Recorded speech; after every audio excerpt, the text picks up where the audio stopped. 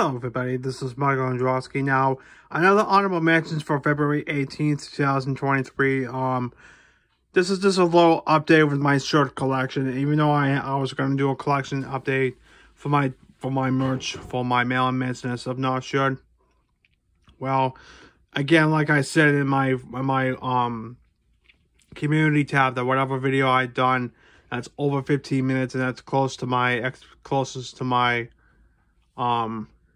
my space that I don't have enough room to film is where I need to stop doing YouTube videos for a while. So bear with me.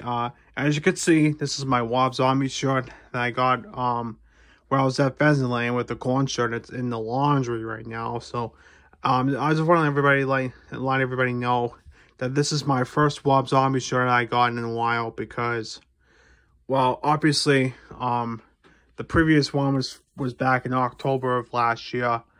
And, of course, as you can see,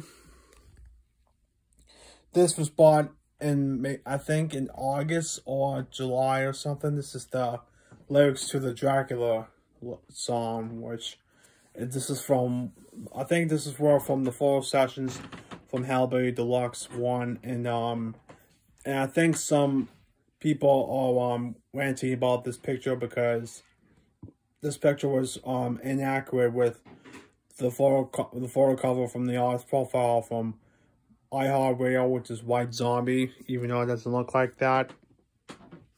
So, like I said, I got a lot of Wob Zombie t-shirts that I got over the years, and I want to make an update of showing you those t-shirts. And yes, I'm starting to collect a new artists to collect in my collection. So, same with my corn t-shirts where I got, but this is my Wob Zombie t-shirts. I have almost more than 20 Wob Zombie shirts, including the other ones I got from Hot Topic years ago.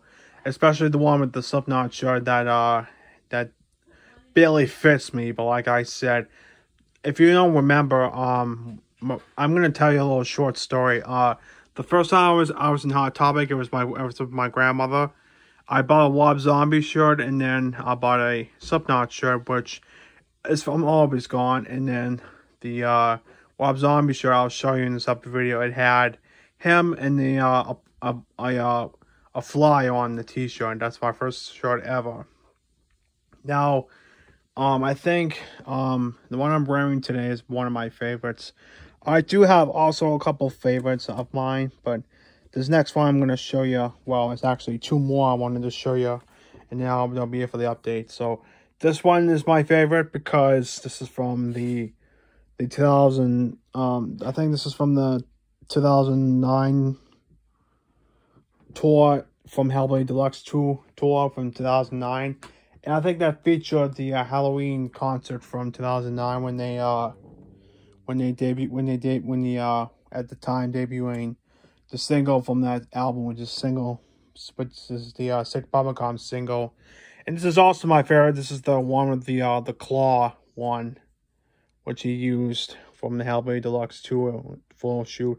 And this is the 2010 tour, which I think a year later, Marilyn Manson drummer Gingerfish joined, or maybe this is when he's trying out for the band and then he joined in full time. Now, I heard a lot of news article reports that John 5 left Wob Zombie to join Motley Crue because Mick Mars announced his retirement because he can't play with the guitars anymore. And then one of the fellow members of Wob Zombie came back since the making of Educated Horses, and I was trying to find who that person was. I think it's from maybe both Hellbilly Deluxe and Sinister Urge.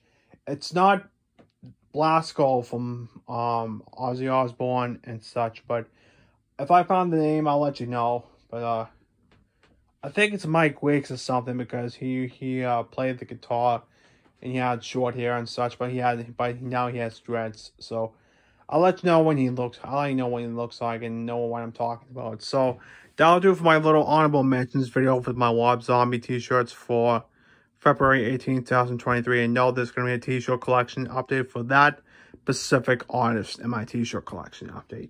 And yes, I'll be doing my Slipknot and Marilyn Manson t-shirt collection in this update video as well. So As always, thanks for watching the video, everybody. Have a good day. Bye-bye for now.